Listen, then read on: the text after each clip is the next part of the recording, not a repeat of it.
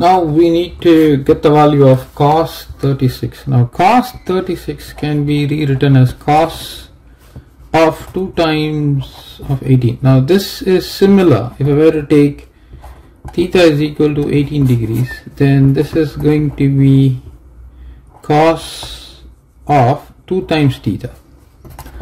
But we know that cos 2 theta is equal to 1 negative 2 times sine square theta.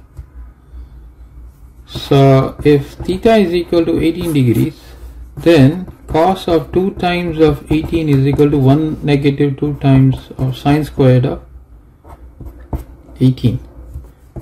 But we also know that sine 18 is equal to root of 5 negative 1 divided by 4. I already showed you this.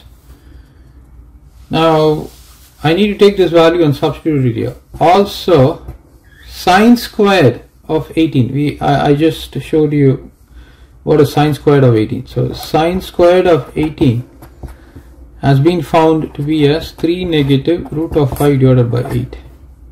So take this value and substitute it here.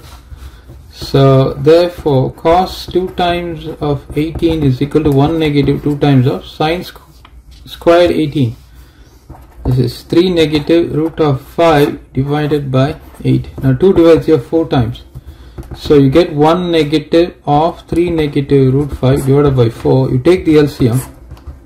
You get 4 negative of 3 negative root 5 divided by 4. So this is going to be 4 negative 3 positive root 5 divided by 4. You add these two, you get 1 positive root of 5 divided by 4. Now what is this? This is my cos 2 theta, which is nothing but cos 36. So therefore I have found cos 36 degree is equal to 1 positive root of 5 divided by 4. Okay, so to get this, what did I do?